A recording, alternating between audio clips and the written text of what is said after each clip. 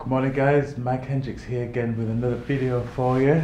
So today we're gonna look in this short video about another variation of the seated spine twist. Now I've shown you this one before. We've talked to you how it's really good exercise for helping to mobilize the spine, help increase the flexibility and take out any sort of aches and pains that you may be experiencing in that back area.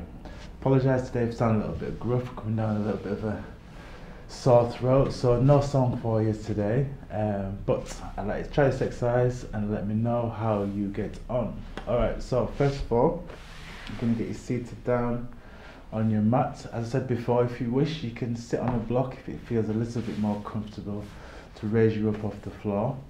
Second, lengthen out the legs, keep the legs together and place both hands behind the head.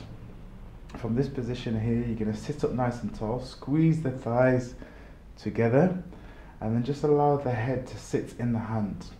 And then from here, you're going to breathe in, and as you exhale, you're going to twist around towards the side, keeping the spine nice and long as you twist. Exhale back to the middle, and then do the same thing, opposite side. Back to the center. Inhale and exhale.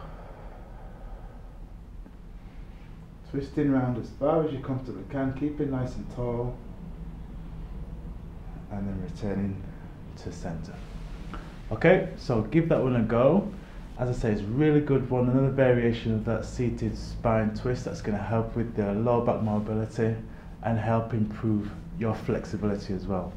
Give that one a go and let me know how you get on. Peace.